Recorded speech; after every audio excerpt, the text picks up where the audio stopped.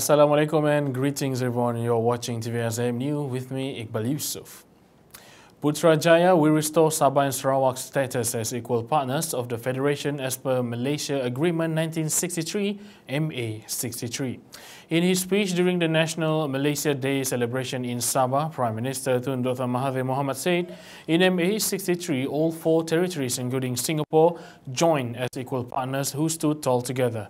But in the following years after Singapore left, saw Sarawak and Sabah status change from equal partners to states in Malaysia.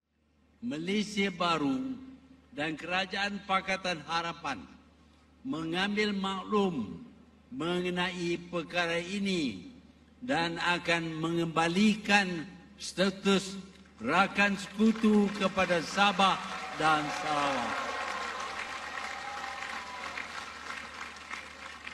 Ini adalah sebahagian daripada proses yang akan dilaksanakan setelah kajian MA 63 disiapkan.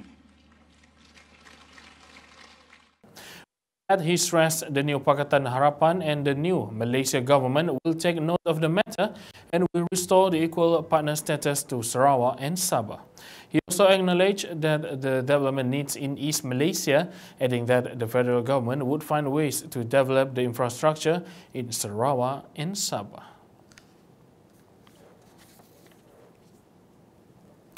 The Sarawak Immigration Department rounded up 113 illegal immigrants in a special operation dubbed Op Mega 2.0 at a construction site in Bintawa recently.